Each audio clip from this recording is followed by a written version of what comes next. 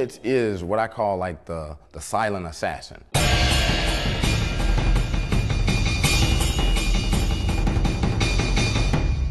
I mean, he's a guy that doesn't have to speak a lot about what he does. He just does it. And he really lets the product speak for himself.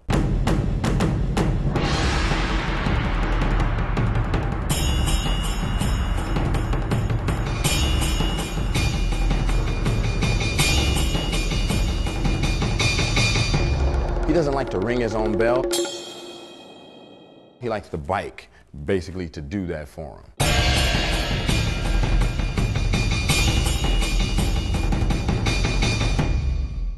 L is a biker first, you know what I mean? And that's why when you come to our shop, you really don't see show bikes. You know, the bikes that you'll see today are customers' bikes.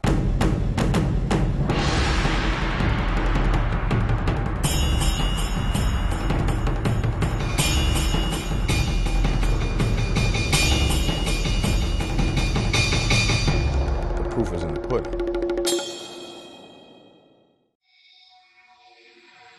Pitts was a hot rod guy until a family connection drew him into the world of motorcycles.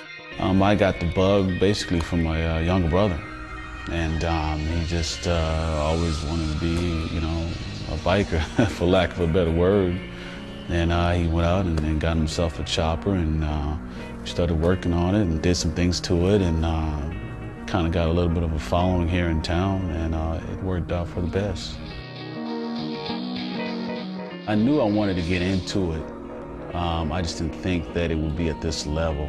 You know, I always thought it would be kind of a hobby thing, but I've grown to have a passion for this, so it's exciting, man. I love it every day. This is actually just one big long field trip. Every time I come in the door and you know, get cracking on one of these bikes, it's a beautiful thing.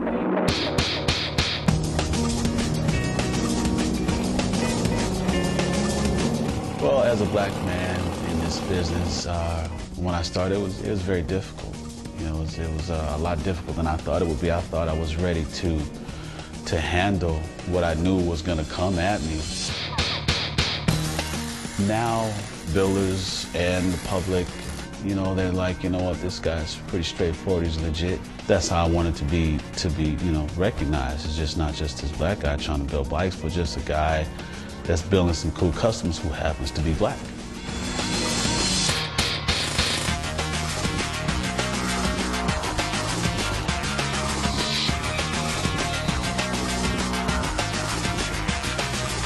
I'm not trying to be a pioneer, but if that's what I'm labeled as, then so be it. And you know what, I'll try to do the best I can.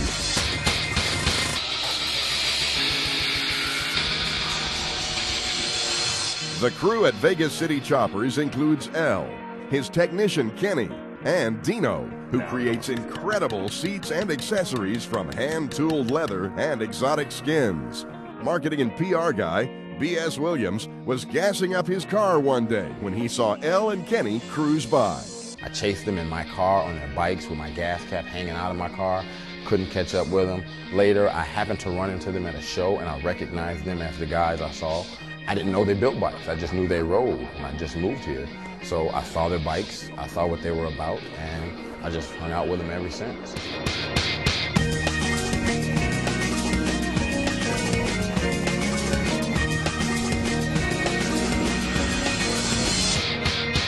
Working at Vegas City Choppers is unbelievable.